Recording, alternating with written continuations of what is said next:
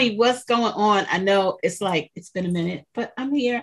I've been busy, guys. I keep saying that, but I'm here. I have a special new guest today, and I do not know his story. So I'm excited to hear his story. Guys, I would like you to welcome Mr. Roman Barksdale Jr. to Lambert House Documentary Spotlight. How are you doing, sir?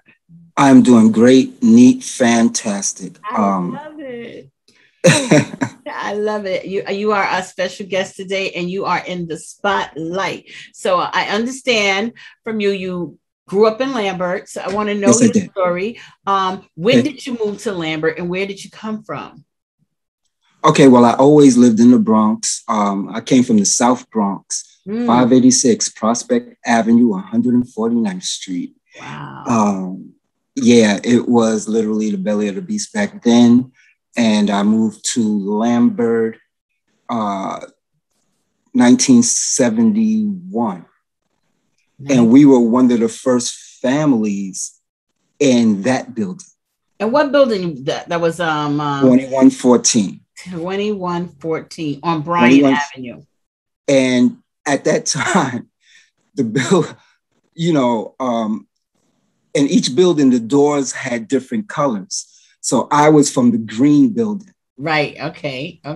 So I was 15. I moved in. It was like a fantasy. Living in tenement buildings up until the age of 15 or 14. Mm-hmm. And you move in and you're the first family in there. And that was like so exciting. You didn't even want to leave the house to go to school because, you're in a duplex, right? And you have two bathrooms. You have a bathroom and a half, one upstairs, one downstairs, all the closet space you need. Now, I had three sisters. I'm the youngest boy. And for the first time, I had my own room because when we lived on Prospect Avenue, I slept in the living room. My sisters had their rooms and my mom and dad had their room. So now that I have my room, it's a sense of independence. And we were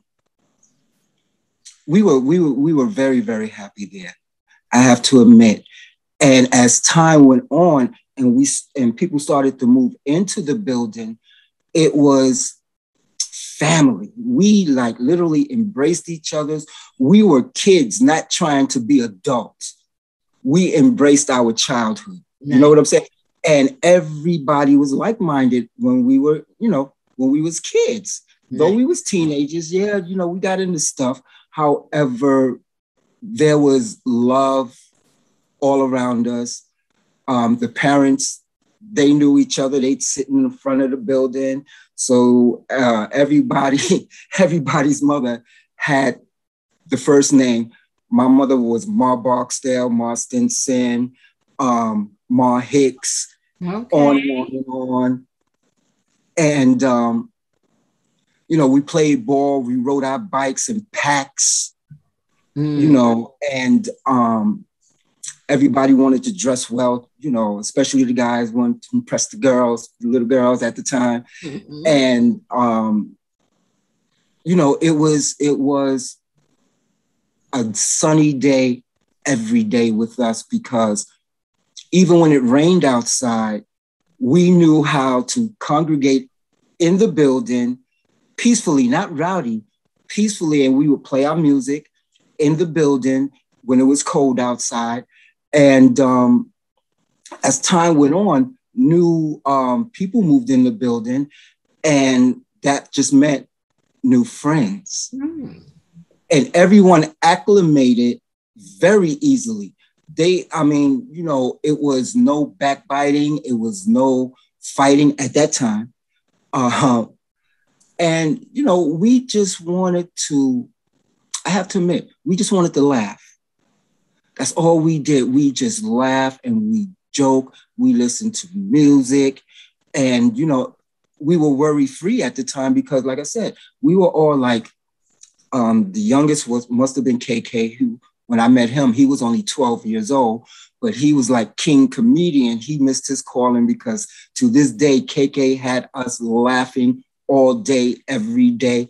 The same thing with James, AKA Crazy. And then we had Chris Tapper, who lived on the top floor. He knew all the parties with that. With the girl. So everyone had their special talent when we were children. You know, I was the quiet one, always in the scene, always behind the scenes. Nobody knew I could sing because when I moved to Lambert, it was a whole different vibe from when I was on Prospect Avenue. You see, back in the 70s and the late 60s, where I came from, everybody was into music.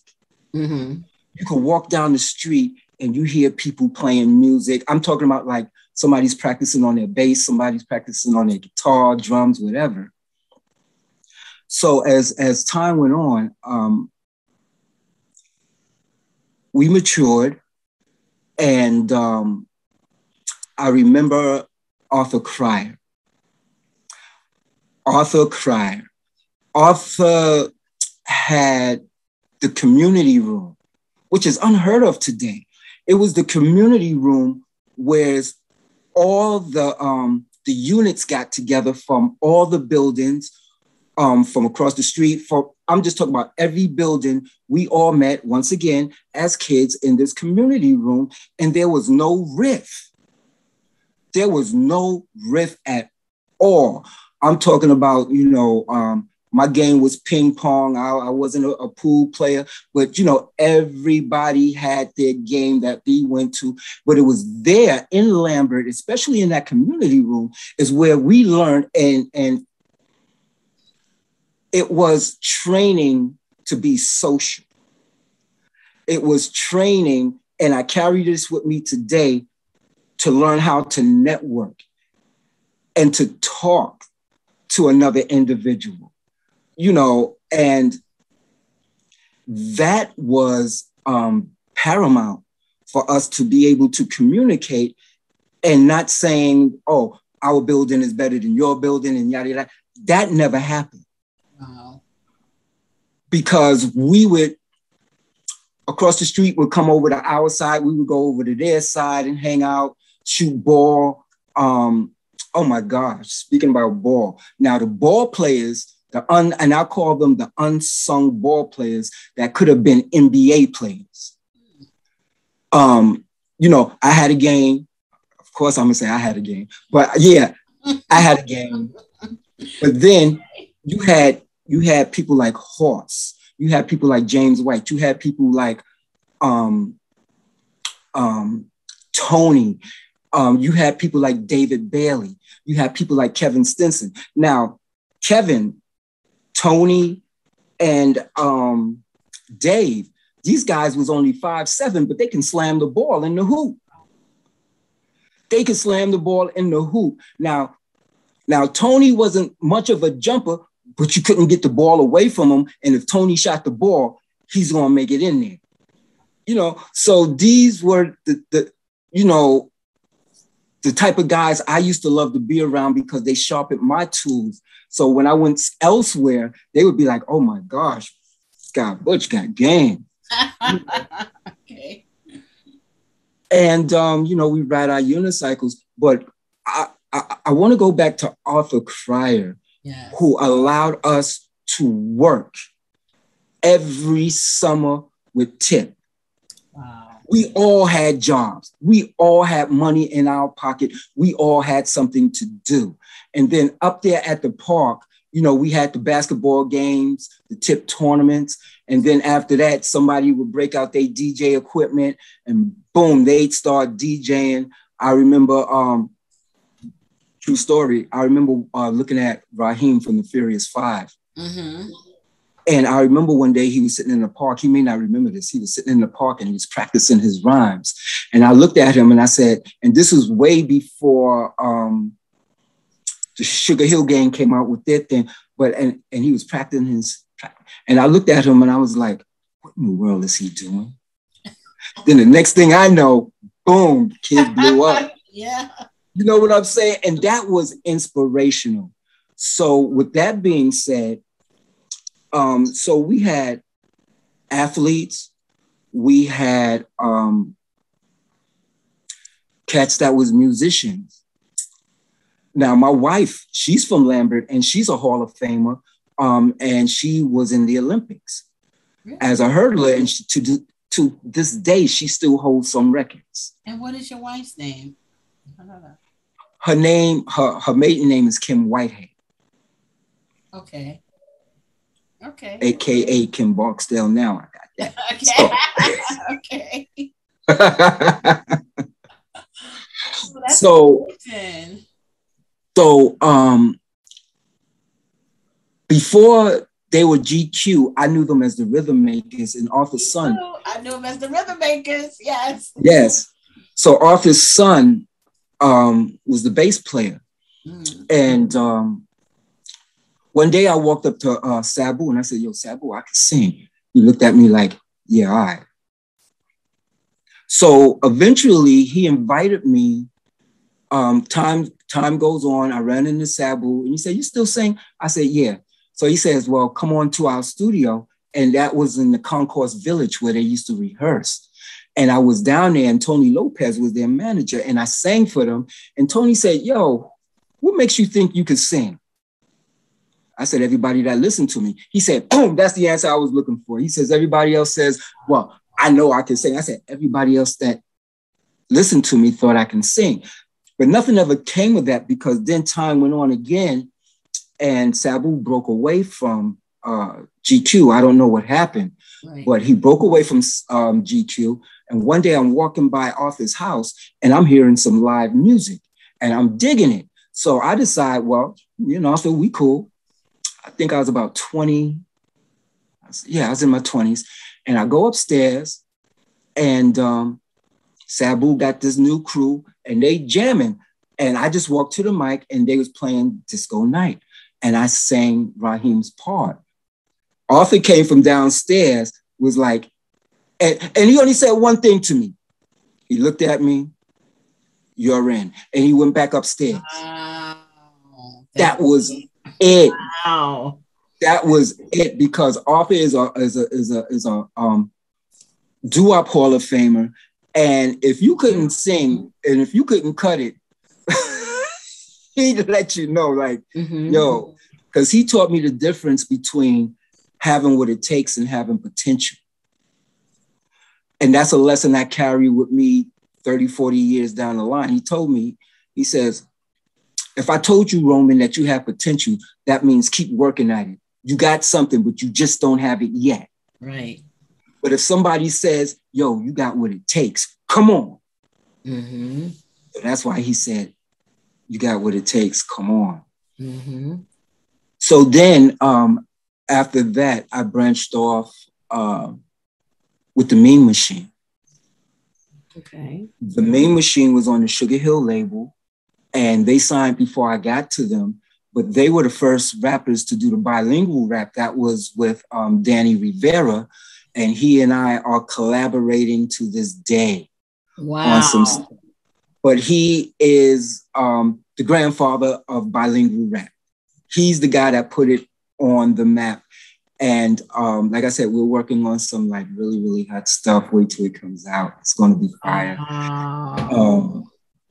Yeah, and there's another cat that I am still working with. I grew up with him in Lambert, his AKA Genius, Gene McNair. Okay. And he and I, we're working on a project as well. Herc said that he heard one of the projects and he liked it. So yeah, I got to get Gene on the show with him. Yes, but that is such an interesting story. So this is the whole point of this platform. All of that had so much to do with your journey, your life journey, your foundation, you know, of music. Like, because I listened to you, I was like, oh my God, like your voice is amazing. You making me blush on Zoom. To you. I was like, oh my God, I don't know about him. voice is crazy. Somebody's gonna say, "Oh, B, how you didn't know?" And then they're gonna tell me a story. You were there when da da da. You know, like my memory is crazy. But Yeah, yes. yeah. So now tell me about your journey. You went on to do music. Now, now there's a downside to that story, because for a long time, I became addicted to crack. Mm-hmm. For years. I'm talking about like years. I'm talking about being homeless, sleeping on the train, sleeping in your cardboard boxes in the wintertime. Um, and that was a battle within itself. But one of the things that pulled me out is when I listen to the radio and I hear somebody playing guitar and I hear somebody singing, and I say to myself, yo, I can do better than that. I can do better than that. And it became so intense that the journey coming out of that was actually, for me, more intense than the journey of being in the belly of the beast. Ooh, that's deep. That's elaborate on that. That's deep. People won't understand, and I understand so much of what you're saying. Music, people don't get. If music is in you, if that if it's in you, it's burning. It's burnt. You can't even shake that. You could say, I ain't gonna do music no more. It's gonna haunt you. It's like a serious drug. I get it. It is. It is. It was a power laying dormant in me, waiting to ignite, waiting to explode.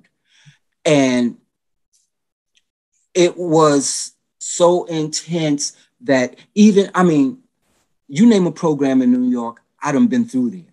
And in every program I went into, I would start this singing group, and frankly, I would forget why I was in treatment, because now I'm focused on this career. So every time I came out, I would fall again because I missed what I went in there for, because the music was so in my head. So now I had to learn balance. I had to learn balance. So eventually I wound up becoming, and it's interesting how things work out in your favor, because I became a counselor in 3 of the programs that I went into.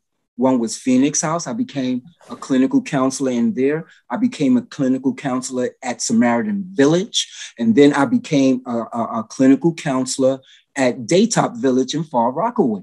Wow. Then I worked a couple of years in the methadone clinic and giving back. And to this day, I am still giving back.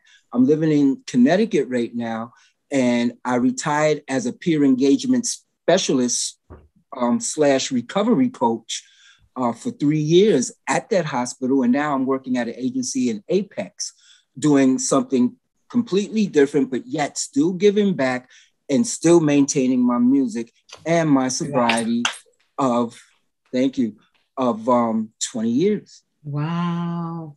That is such a 20 great years. story. It's such a great story for, I always say, sometimes people are apprehensive about coming on the show. They might have went in a different direction. Everybody goes in a certain direction. It may not be drugs. It may be something else, but that's our life. We're going to fall to get back up again. A moment that you just said, I'm not doing this no more.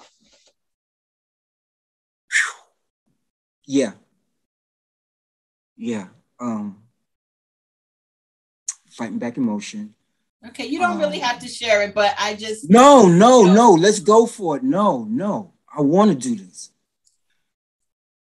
Christmas Day, my mother died in my arms.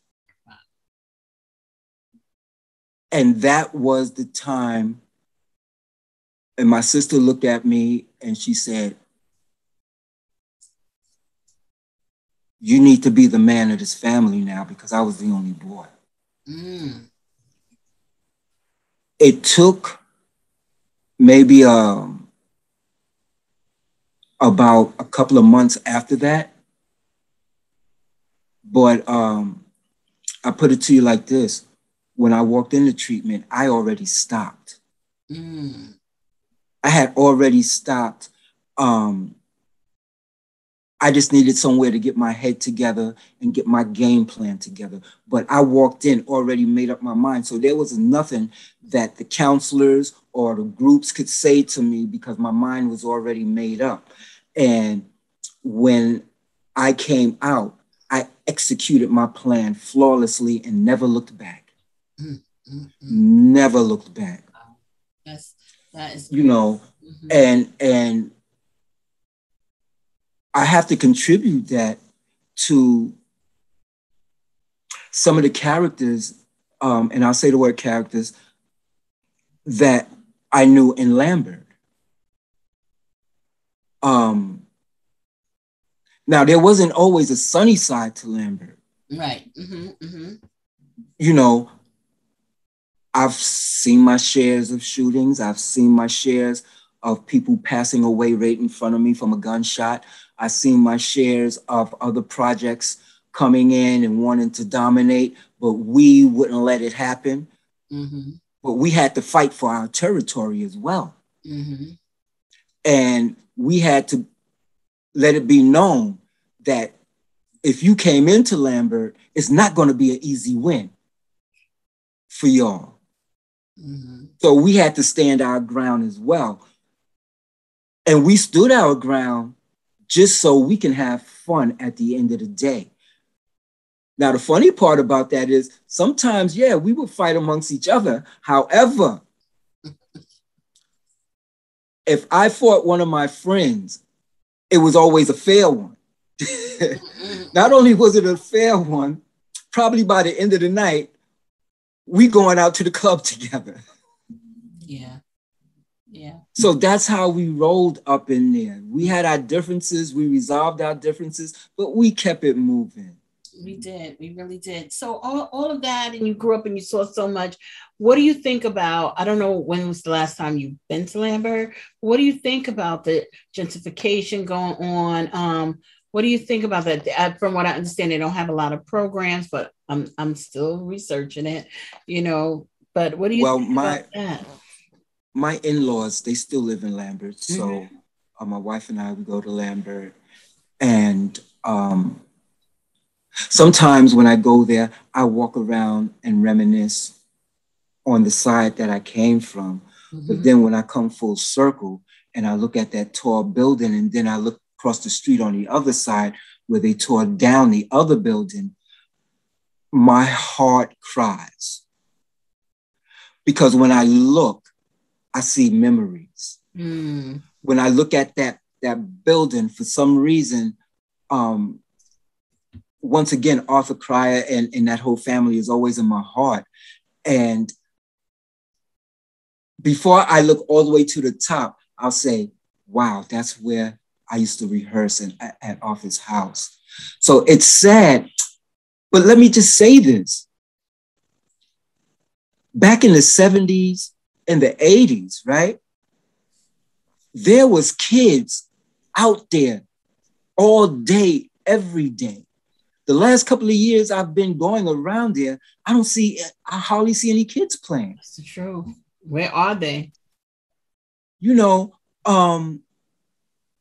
literally, where are they? I don't see anybody riding their bikes. I see like once in a while, I may go around there and they're shooting ball. But as we was playing ball, you still saw the kids riding the bikes. You still saw the girls running in between the balls, right? The kids running between the balls. Yeah, it's literally. True. Yeah, literally. So yeah, it is completely different. It's just for us, as they say, OGs. It's more of a memory lane type of situation now. And I can't help but think about all the good times and all the fun that we had. And it molded me to the person I am today. Well, it helped a lot mold me because, like I said in the beginning, it was Lambert that gave me my social skills. It was Lambert that gave me my networking skills, that I still hone and carry to today. Yeah. Lambert was it did a lot for a lot of people, and I thank you for sharing your story.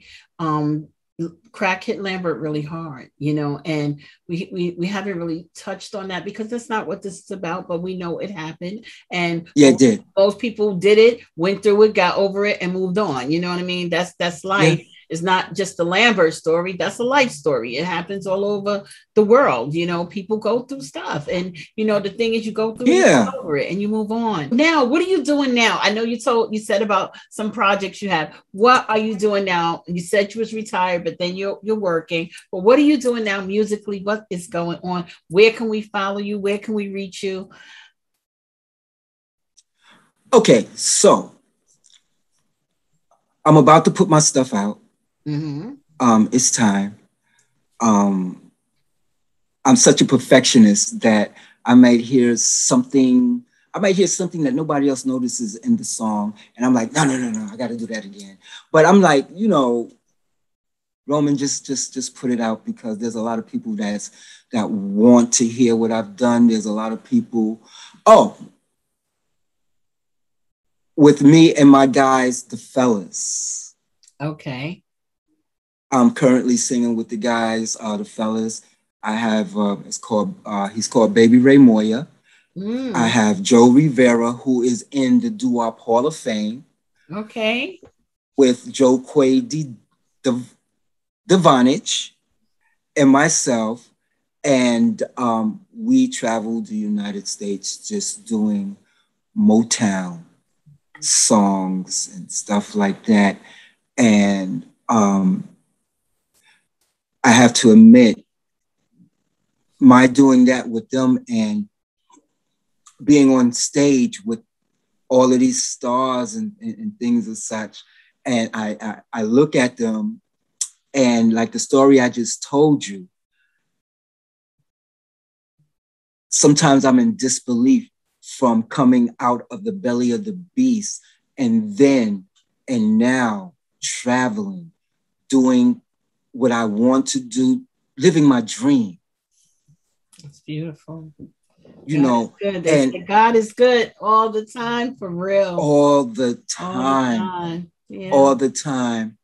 And amazing. You're making me tear up. That's an amazing story. That's, you know, it's yeah, there's nothing that can hold us down. Nothing can hold us down. But you bumped your head, you fight your way up out of it, and then you engage your dream like never before. Yeah. Never mistake anyone's confidence.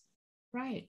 For being sometimes when people are confident, they know their assignment. Like, I know my assignment. They know their assignment. They found it, they know it, and they live in it. They know their assignment. You know your assignment. You getting ready to go somewhere when you say that. Yeah, I know my assignment. Like, sometimes, you know, people haven't found the assignment. I know what I was put here to do. I got my assignment. I know my assignment. Thank you so much, Roman. You are so welcome. I'm going to send you a copy in a few minutes of one of the songs I'm working. Thank you.